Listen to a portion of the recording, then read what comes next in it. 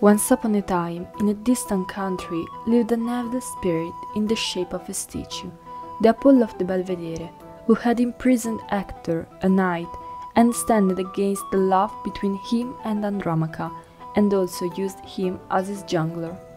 The only way possible for Hector to reunite with his beloved was escaping from the stones that were thrown at him by Apollo and passing other exhausting tests.